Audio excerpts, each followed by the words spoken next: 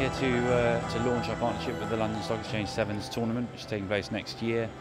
Great opportunity to engage a lot of London city firms in our sport. London Stock Exchange have a rugby sevens tournament that's held at the HAC in about June or July next year.